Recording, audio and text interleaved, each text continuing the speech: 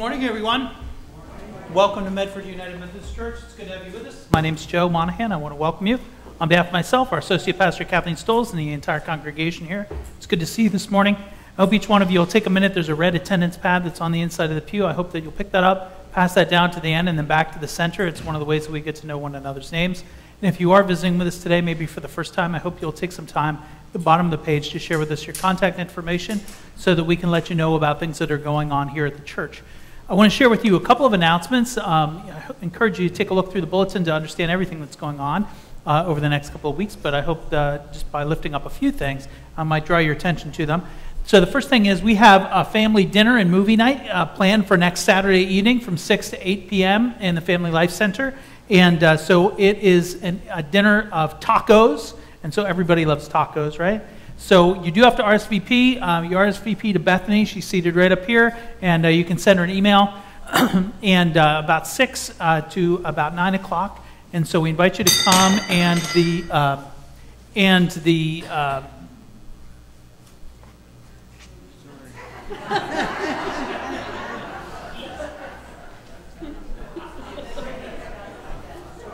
the movie is called God's Not Dead. That's the name of the movie. Sorry. You get to a place where it's like you're in the zone and things are operating well, and then, boom, little distraction. All right. God was telling you that he wasn't dead. Yeah, right. Every time a bell rings, Angel gets his wings. All right. So we also have our special church conference coming up on Wednesday evening. That's April the 10th at 7 o'clock. We have two pieces of business that we need to transact there. And the first one is we're going to approve the organization of an endowment fund, a permanent endowment fund, to help support the trustees in their work of caring for our properties. So that's the first order of business. And then the second thing that we need to do is to approve the general terms and conditions of our conversion from an interest-only loan that we've been dealing with while we've been in the construction and fundraising mode for the Family Life Center over to a permanent mortgage. So we're in the process of doing that and hope to do that in the next month or so. So those are two things. And then the third thing that's going to be part of that is that we're going to have the opportunity to meet our incoming district superintendent, the Reverend Hector Burgos, and we're looking forward to having him with us here on Wednesday evening. That's going to take place in Boker Hall. Finally, I want to share with you just a couple notes about the schedule. Obviously, during Holy Week, we've got a lot of things going on, all kinds of different opportunities. We have our prayer vigil. We have the labyrinth that's going to be set up. And we'll talk more about all the Holy Week services next week. But just so that you know, on Palm Sunday, our schedule is going to be our normal schedule, 8:15, 9:30, and 11.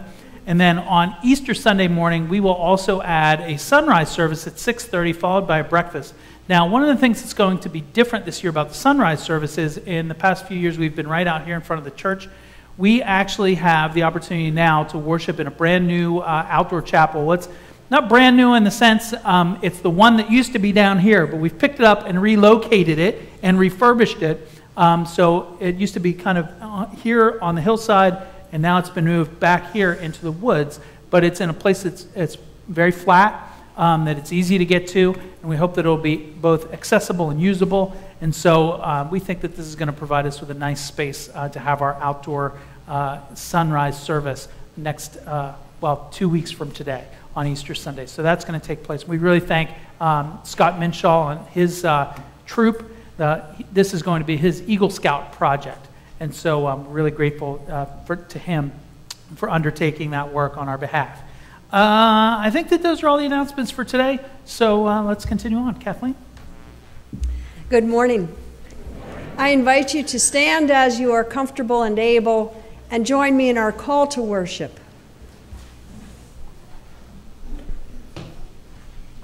Jesus said, "I tell you, if these were silent, the stones would shout out." Even stones declare God's praise. And what about us? What will we do? What will we do for God who breathed air into the lungs of Adam, new life into dry bones, and the Spirit into our congregation? We will be witnesses to God's greatness. Jesus said, "Love your enemies and pray for those who persecute you." We will learn to live as Jesus lived. And the Apostle Paul said, "I am not ashamed of the gospel. It is the power of God for salvation to everyone who has faith. We are not ashamed of the gospel. We are not ashamed of our faith. Who will be a witness for our God? Who will tell the nations of God's goodness? We will.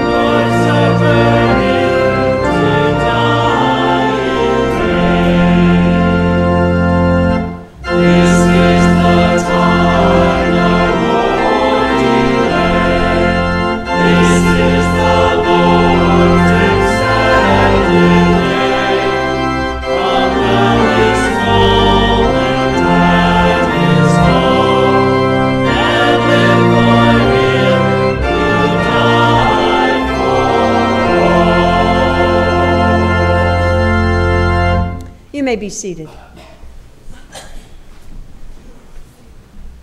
I invite you now to join me in our opening unison prayer. Let us pray. Merciful God, we confess that we have not loved you with our whole heart. We have failed to be an obedient church. We have not done your will. We have broken your law. We have rebelled against your love. We have not loved our neighbors, and we have not heard the cry of the needy. Forgive us, we pray. Free us for joyful obedience through Jesus Christ our Lord. Amen.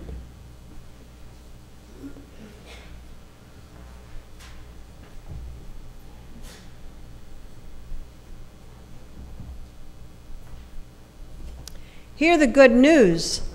Christ died for us while we were yet sinners. That proves God's love toward us. In the name of Jesus Christ, you are forgiven. In the name of Jesus Christ, you are forgiven. Thanks be to God. Amen. And the peace of Christ be with you. And also with you. Let's take a moment now to greet those around us with the peace of Christ.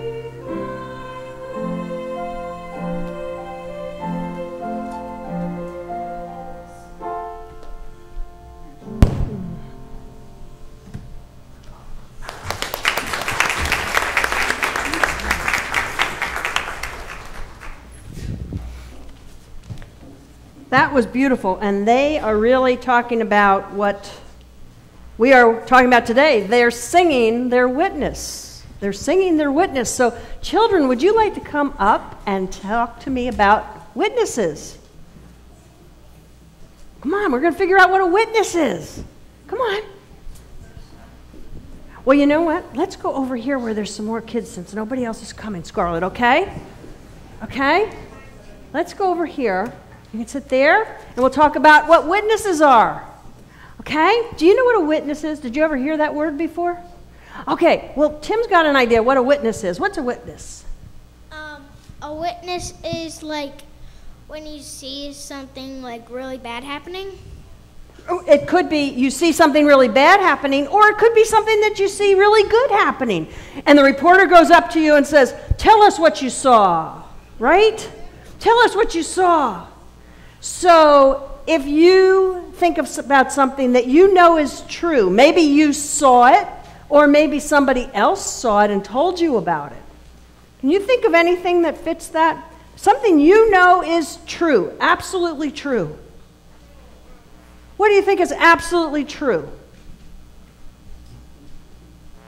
Anything? Your name? Your birthday? What color hair you have? Are those things true? Right. Yeah, those things are true. So when you see it happen, or if somebody told you about it, you know it's true. So the disciples saw what Jesus did, so they knew it was true. And then it was written down in the Bible, so we can read about it and we can have people tell us about it. And now we know it's true. And then the next step is, after you know it's true, you need to go tell somebody.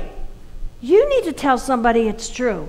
Okay, so can you think of any lessons you learned in Sunday school? Anything at all?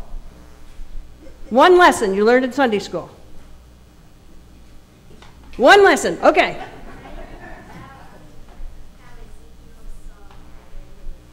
Okay, so you learned about Ezekiel. So you could tell someone about Ezekiel because now your teachers told you and you can tell somebody else. What's one other thing that you maybe learned in Sunday school or in church or in the choir?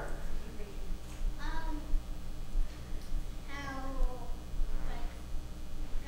God is like a shepherd and more like sheep. Okay, God is like a shepherd. And we can be either sheep or goats. You're right. And we know what those things mean, so we can tell other people. What's another one?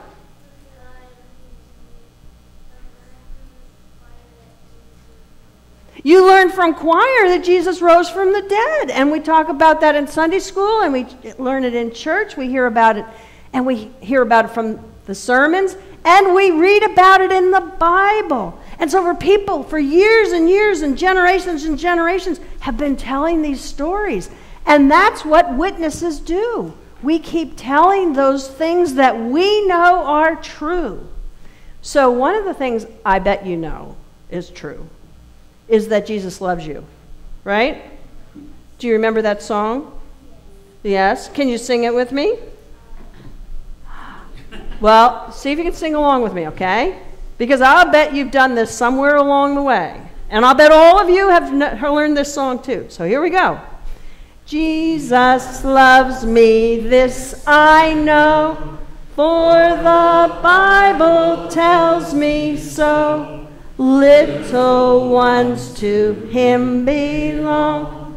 They are weak, but he is strong. Yes, Jesus loves me. Yes, Jesus loves me. Yes, Jesus loves me. The Bible tells me so. See, you all know that. So you can tell others. You are witnesses to the fact that Jesus loves you. And you know what? And there's nothing you can do about it. So let's take a moment and pray. Would you repeat after me? Dear God, thank you for sending your Son. Help us to be witnesses, so that others will know his love as we do. In Jesus' name we pray. In Jesus' name we pray. Amen. Thanks for coming up. Thank you, too. You can go back now.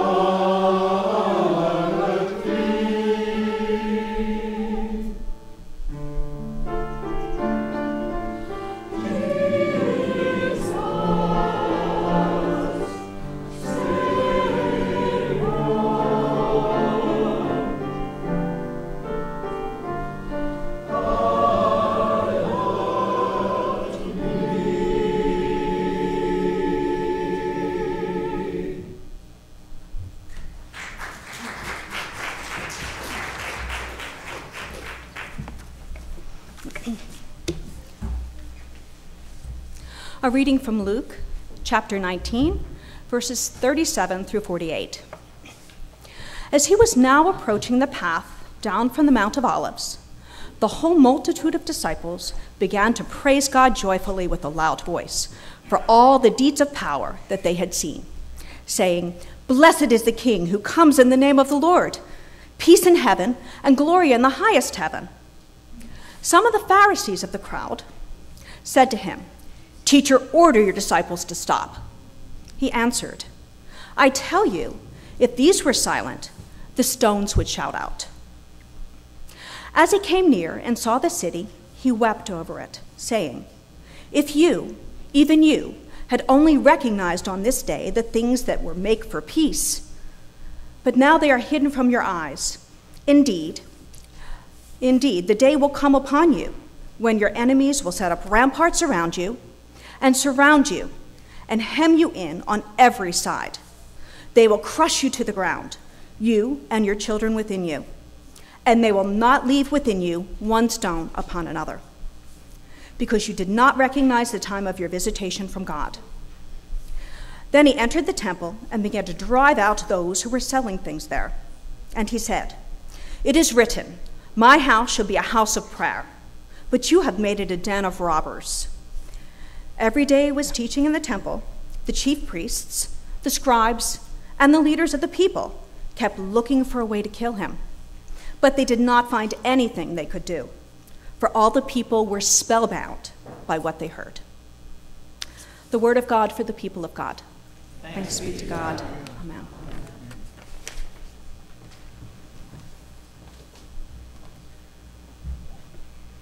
So as we've gone through the season of Lent, and we've been talking about discipleship and what it looks like to be a disciple of Jesus, and the way that we've approached that is by looking at the membership vows that we take whenever we join the church, whenever we have someone baptized in the church. We always talk about these vows. And so far we've talked about prayers, presence, gifts, and service, and this week we're talking about witness. Now, one of the things that's interesting about the idea of witness, I know that when we say that, well, witness feels maybe a little uncomfortable. We don't know 100% what it means. It seems a little opaque to us. And what I'm always reminded of whenever I hear this word and whenever we go through this ritual is how this ended up in our hymnal to begin with, or didn't end up in our hymnal, I guess I should say. You know, a few years ago, in 2008, we had a general conference, and one of the concerns that we had was that our faith needs to be more visible in the world, and that maybe we're not necessarily living it out in the ways that we should beyond the walls of the church. So there was a movement to add this one word to our liturgy to say, not only do we pledge to support the church by our prayers, our presence, our gifts, our service, but we also pledge to support the church through our witness. We had fully intended at that point to create a new hymnal. But one of the things that's kind of funny along the way is we never ended up making that new hymnal. We still haven't created that new hymnal. So every time that we do a baptism and I'm reading out of the hymnal, I have to remember that that word, even though it's not there, it's there. Now we put it up on the screens, so if you're just following from the screens, you would never know the difference.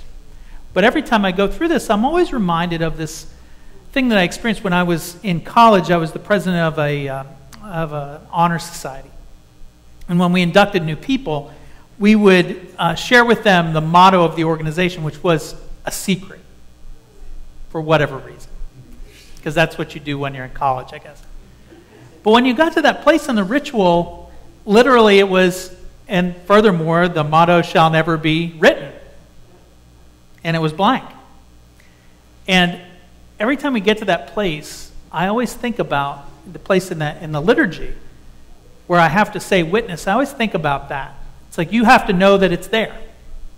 You have to know that that word's there. But ironically, this idea, this hidden or secret knowledge, is exactly the opposite of what the word witness was trying to convey by putting it in there in the first place. Was because the whole idea of it is that our faith is supposed to become visible. And yet now, due to the fact that it's not even in the hymnal, it's hidden. So what's that say to us? So today I want to explore a little bit this idea of witness. I know that that's a long introduction, but every once in a while I like to walk down memory lane. Let's take a moment, let's pray together.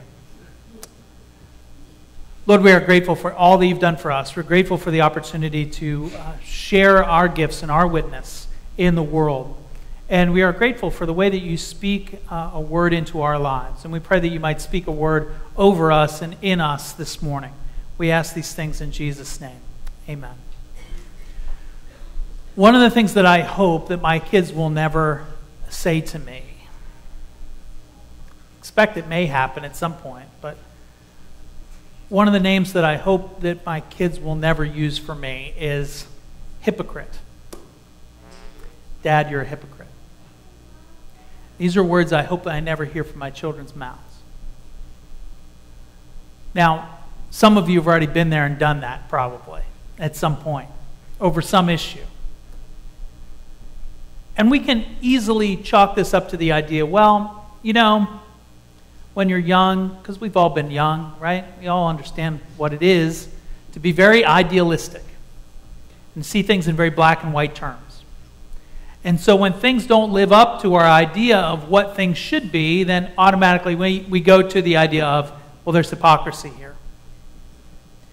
And it's easy for us to kind of chalk up when, young people around us offer a critique of what we're doing or how we're living and say, well, you don't understand.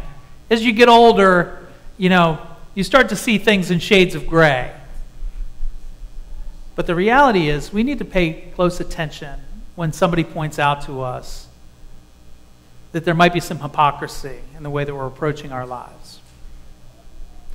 And the reason why it's important for us to pay attention is because of all the things that Jesus talked about. It seems to me that this is the thing that he condemned in the harshest terms, was religious hypocrisy. Now, if you don't believe me, I would encourage you to take a look at something like Matthew chapter 23, which is just a series, a litany essentially, of woes to the religious leaders during Jesus' day, where he says, "Woe to you, scribes and Pharisees, hypocrites." That's how each one of these things starts. Now, it's not just in Matthew, we find it in other places as well, but that's where it jumps out most clearly. Hypocrisy is something that we need to avoid, something that's important for us to think about. And the way that it relates to the idea of witness is that, when we talk about what it means to be a witness, just like Kathleen was saying, the basic expectation of a witness in a court of law is that they speak the truth. Would you agree with me? That's kind of the basic requirement to be a witness.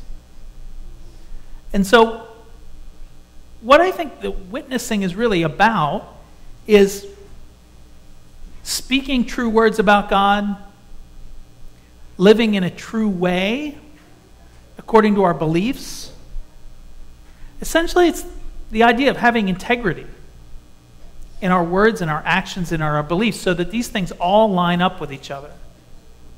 So that there's a line that we can draw that goes through all of them and connects. And when there's something outside that line, then what happens is that's when our young people look at our lives and say, wait a minute, what's going on with this? That idea of living true and speaking true. True words about God, true words according to what we believe and what we know about who God is and how God's at work in the world. Now, why is this important?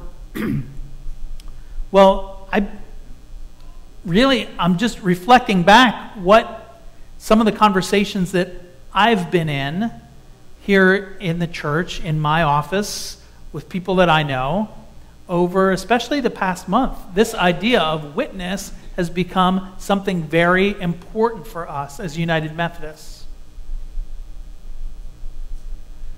So especially in the wake of the General Conference, the question that people have, and especially those who are more progressive in terms of the way that they approach the world, the question that they're asking themselves, and maybe you have asked it yourself, I know that I have asked it, is what does it mean for my witness to be part of the United Methodist Church right now, in this moment? What does it mean? I've had this conversation with people in the church. I've had the conversation with people outside the church. I've had the conversation with my family. And what does it mean right now, given where we are? What does it say to my friends and my family who are gay to show up in church on Sunday morning? And what's interesting, I know that had the vote gone the other way, I know that I would have been having the same conversations from a different perspective with a different group of people, but still around the same kind of questions is what does it mean to be associated with this particular denomination in this particular time, in this particular place? Been the same conversation, just kind of a mirror image. Because we understand intuitively that it's important to us to express what we believe through what we do. It's fascinating to think about, that some of the conversations that I've had have been with people who maybe go out to lunch or go out to breakfast with people that they know that belong to different churches, and they have heard news reports, and they say, kind of, what's going on with you United Methodists? What's the deal, over there? And people, regardless of where they stand, on some level having to defend their involvement with the church. That's kind of the question that people have been bringing to me. And that's hard. There's no question about it. It's hard. So that's why I'm talking about witness. You know, the church has always debated, what does it mean to live as a Christian? Always. And everywhere. You see it in Paul's letters when he's writing to the churches, and they have questions. Can we accept this person or not? Here's what they're doing. What do you think? Right? We see it in the book of Acts when there are debates about practice in the early church and what's in and what's out and who's in and who's out. We see it in the book of Revelation. In the first few chapters, there are these famous letters that are dictated by the Spirit to these various churches in and around Asia Minor, talking to them about, you know, what's going well and what's not going so well. Here's what I commend in you. Here's what I don't think you ought to be doing. We find this throughout the New Testament. So it's an important thing for us to think about. I want to look at this passage, and this passage that we read today is actually a passage that normally would be read on Palm Sunday.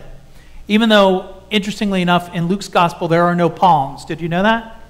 There are no palms on Palm Sunday in Luke's Gospel. Somebody should have told him that, right? Call it Palm Sunday. Luke, wake up. So anyway, it's just about people spreading their garments on the road. So there's still this kind of celebratory air. There's still this marking of Jesus as royalty, as somebody who's special and different. It's just not palms. But this whole story is all about witness. As he was now approaching the path from the Mount of Olives, the whole multitude of the disciples began to praise God joyfully with a loud voice for all the deeds of power that they had seen. So they're offering their witness by praising God for everything that they had seen Jesus do. And then they say, "Blessed is the King who comes in the name of the Lord." So it's not just about what Jesus has done, but it's also about who Jesus is. So they're offering their witness on both of these points. Now, of course, the next thing that happens is, whenever there is a witness that's offered, invariably somebody will stand up to contradict that witness. And that's what's happening here. Then some Pharisees in the crowd said to him, "Teacher, order your disciples to stop." So there's this idea that happens that courage is really an important dimension of witness. Because without courage, we cannot live true. We cannot speak truth unless we have the courage to deal with the fallout. You know this already. You've seen it. And Jesus dealt with it in his time as well. There are additional bits of witness in here. So as Jesus sees the city, the next thing that happens is he wept over it, saying, "If you, even you, had only recognized this day the things that make for peace." And he goes on to talk about what will happen in years to come. And in fact, everything that he predicts comes to pass. So in 70 AD, the Romans come in, they destroy Jerusalem, they destroy the temple. And when he says not one stone will be left upon another, he's literally accurate. It took the Romans years. They devoted a whole lot of troops for years to tearing down the temple stone by stone and throwing it over the side of the hill on which it was built. That's why when you go, the only thing that's left is the foundation wall that supported the platform on which the structure was built. And that's the western wall, the Wailing Wall, where you can go and pray today. Because the Romans tore it down to that level. Not one stone was left upon another. And when it says that Jesus wept, he's not just kind of gets a little teary and kind of wipes it and keeps going. What's being described here is he's really crying over this, like a professional mourner would cry. In those times you hired professional mourners at a funeral. He's weeping and wailing over this city. He cares that much about it. So this whole thing is about witness. It's about the witness of the crowds. It's about the witness of Jesus. It's about what he has to offer. Our witness is important. And here's how I know that it's important. If I come back to this text, When the Pharisees say, tell your disciples to stop, what does Jesus respond with? He says, listen, if they are silent, you know what will happen? The stones themselves will cry out. In other words, if I can't get a witness in the crowd, there will be a witness. Make no mistake. Even creation will witness to what God is doing here in this place. There are many times when I despair about the church. Not our congregation, but like the capital C church. And there's lots of reason for that. It's not just because of what happened in February with our general conference, but when I look around, I don't think we tend to realize or think about the fact that when there is a scandal involving any church, I don't care what kind of church it is, what brand is on the door, it affects every single one of us. Because all people see is the church. Look at it. How can anybody be part of this corrupt institution? That's how people see it.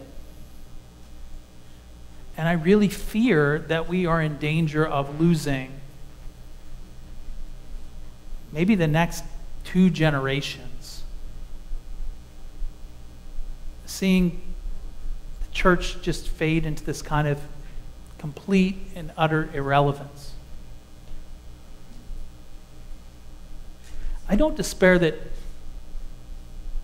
Jesus will not be at work. I would never, ever think that.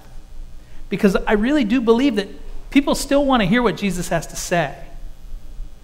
People want to see what Jesus is about. People, if we can actually live out the gospel, they want to see that in us. Our witness is still important. It still matters.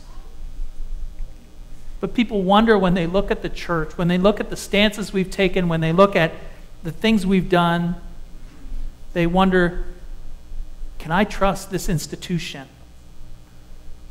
I don't want to give my heart to that.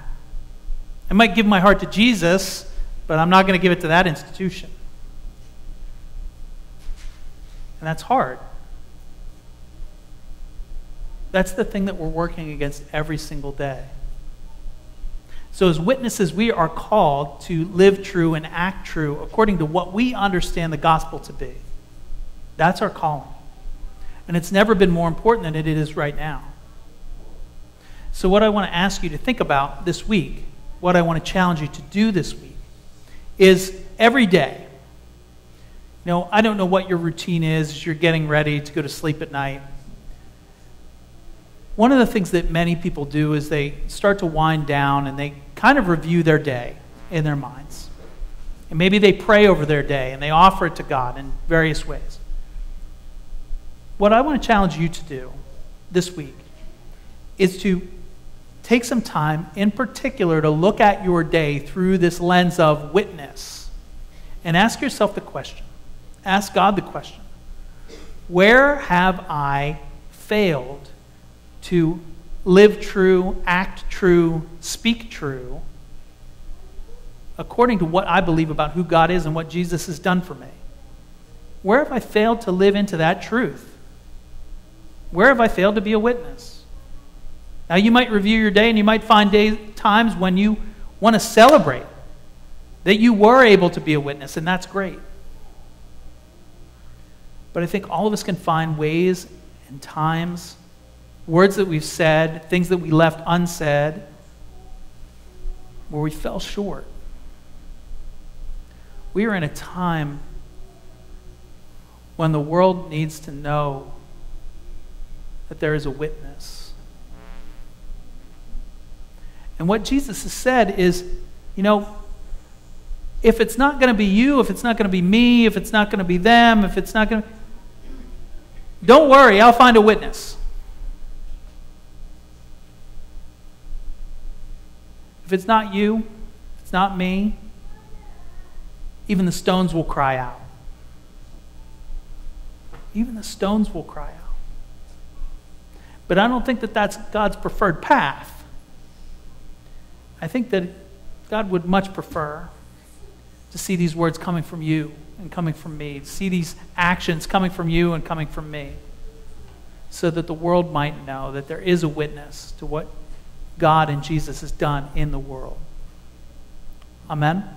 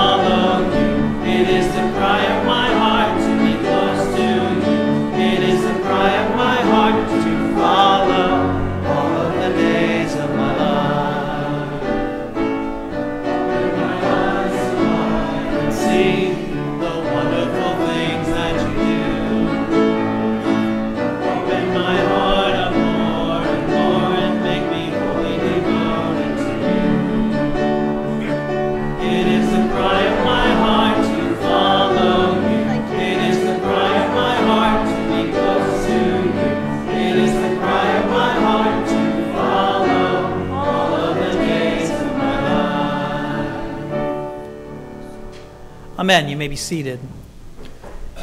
And as we continue to move towards Easter, we have a video to talk about our Easter food drive. So let's see what's going on this week with our event.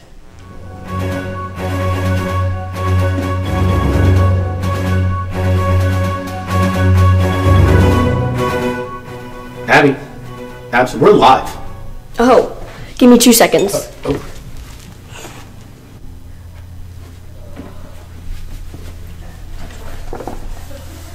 What's up, food fans? Once again, this is Abby Carl, and welcome to Food Center with our Spring Training Food Drive update. First of all, thank you to everyone who has already started to bring in food items, Acme gift cards, and toiletries. And also, thank you to those who have taken advantage of the online option by giving through the You Give Goods link on the church website. Also, we would like to wish a special EFDN happy birthday to former EFDN Food Center anchor and my wonderful older brother, Ben Carl. Food fans, we will still be collecting for one more week, concluding on Palm Sunday. And now, here's Outreach Chair Chris Carl with a voting update. Thanks, Abby. As of last Sunday night, March 31st, here are the vote totals. Our current leader is Jarvis Canton with 354 votes. Next is Rick the Razor Roberts with 316 votes. Just behind in third is Brianna Boxton with 304 votes. And in a distant last place is Casey the Gift Cards with 2 gift cards, a pitiful, pathetic 30 votes. Wait. So last year we had over 75 gift cards, and this year we have 2? That's right, 2.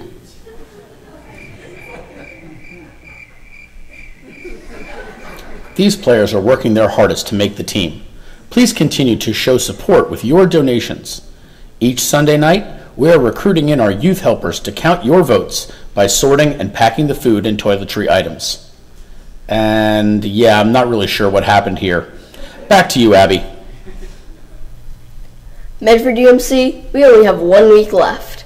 Now is not the time for peanuts and Cracker Jack. Instead, it's time to get in your donations for this year's Easter food drive.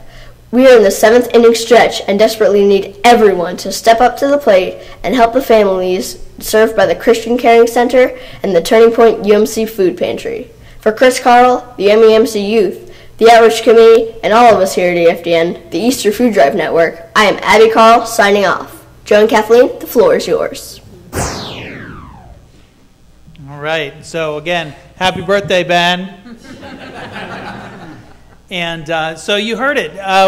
We need a lot of help on the gift card front.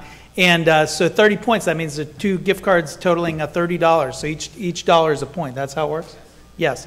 So we have a lot of work to do over the next week. And I want to thank you for your generosity. One of the reasons that Acme, as opposed to ShopRite or someplace else, I mean, sometimes people will ask that, is because those are the grocery stores that are available in the communities that are served by this food drive. So I know it may be out of your way. Maybe you're normally a ShopRite person. You might have to go out of your way to go to the Acme to pick up those gift cards, but we would love to have your help with this. And let's continue on our drive to Easter. And right now we're going to receive an offering. We thank you very much for your support of the church, whether you give electronically, whether you give by putting something in the plate. We thank you for your generosity. And if you were visiting today, maybe for the first time, we want to say thank you for being here. You don't need to feel obligated to put anything in the plate. We look forward to welcoming you back again soon. So let's continue now by offering God our gifts, our tithes, and our offerings.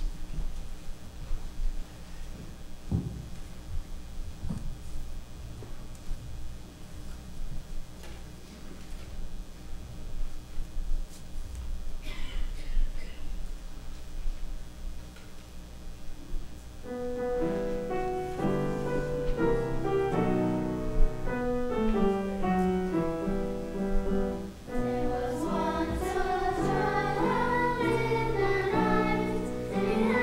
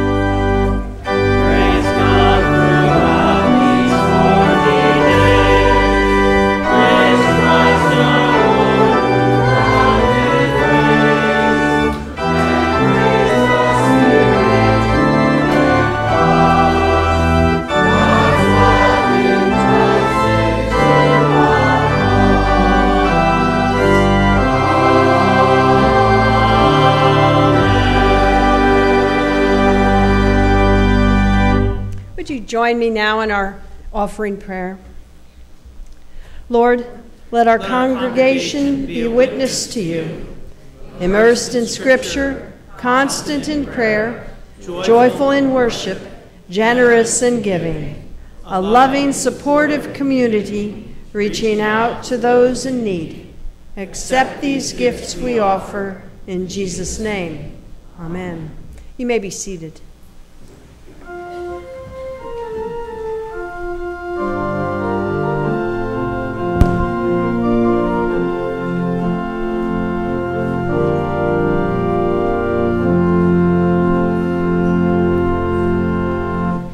As we prepare to celebrate around the table, I'll remind you that the table does not belong to the United Methodist Church, but it belongs to the Lord Jesus Christ, and that He's the one who issues the invitation.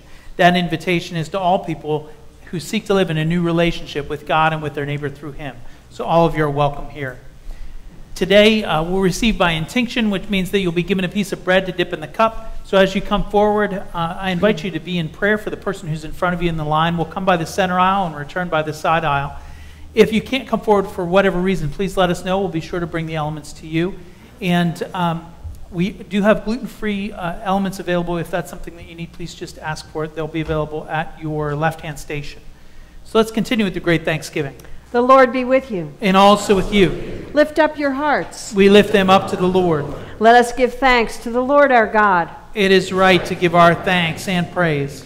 It is right and a good and joyful thing always and everywhere to give thanks to you, God Almighty, creator of heaven and earth. And because you are so good, you are our gracious God, we have these joys and these thanksgivings to thank you for today. So joys and thanksgivings that we've got, other than this gorgeous spring day. Yes, amen. You did a great job this morning. Thank you all. And it's Ben's birthday. Ben's birthday. Happy birthday to all those who are celebrating Happy birthday, birthdays. Yes. My daughter-in-law was in the hospital for 30 days, home on Friday. Oh, Amen. we celebrate that. Good. Yes. It's still going to be a long road, but Praise for. We give thanks for the life of Marie Ireland and the celebration that was had for her yesterday. And so with your people on heaven and all your company of heaven, we praise your name and we join your unending hymn. Holy, holy, holy Lord, God of power and might, heaven and earth are full of your glory. Hosanna in the highest, Hosanna in the highest, Hosanna in the highest. Blessed is the one who comes in the name of the Lord. Hosanna in the highest, Hosanna in the highest, Hosanna in the highest. Holy are you, and blessed is your Son, Jesus Christ. And we trust that when we gather together in his name around the table and we bring our prayers to you, that you hear us. And so as we gather this morning around this table and ready to celebrate this great communion feast, what prayers do you have on your hearts?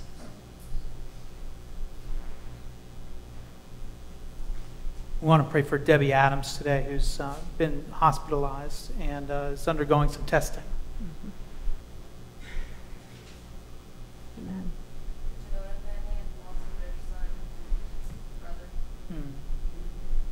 Amen. Praying for families separated at the border. Amen. Please pray for our sister-in-law, Katie Alden, who hasn't turned after several rounds of therapy. Amen. here's for my sister's family. Amen. We also want to pray for those who are deploying and have been deployed here recently. Amen. And finally, Lord, we thank you for your Son. And we thank you for all that his coming means for our lives and for our world.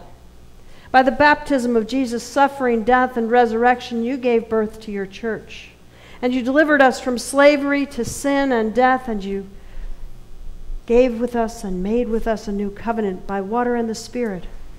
On the night in which Jesus gave himself up for us, he took bread. He gave thanks to you.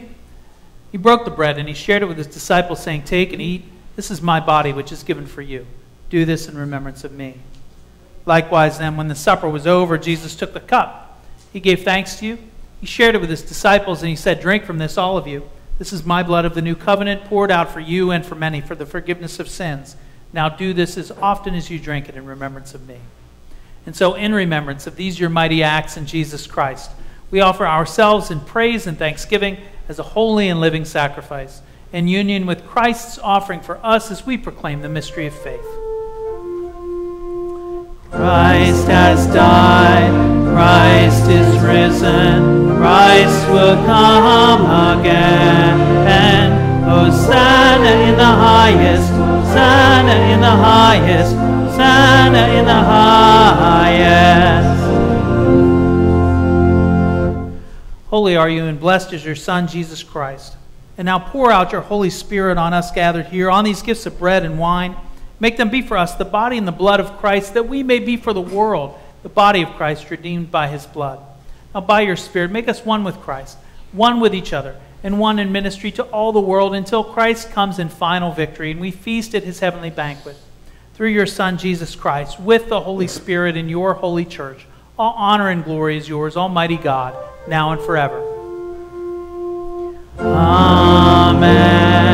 Amen. Amen. Hosanna in the highest. Hosanna in the highest. Hosanna in the highest. And now, with the confidence of the children of God, let's pray together the prayer that Jesus taught us to pray. Our Father, who art in heaven, hallowed be thy name. Thy kingdom come, thy will be done, on earth as it is in heaven. Give us this day our daily bread, and forgive us our trespasses, as we forgive those who trespass against us. And lead us not into temptation, but deliver us from evil. For thine is the kingdom, and the power, and the glory forever. Amen. Invite those who will be serving to come forward and join us here at the table.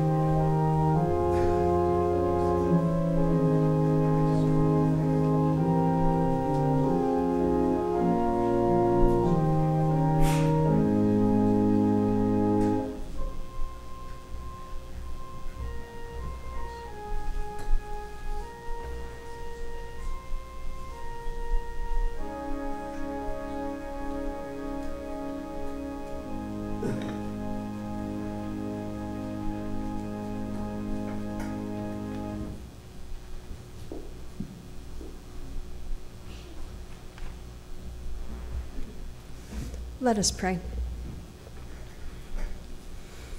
Good and gracious God, we give you thanks for the bounty that has been shared with us this day, for the gift of bread and fruit of the vine that strengthens us, that nourishes us, so that we might go and tell others about the abundance in our lives because of your love.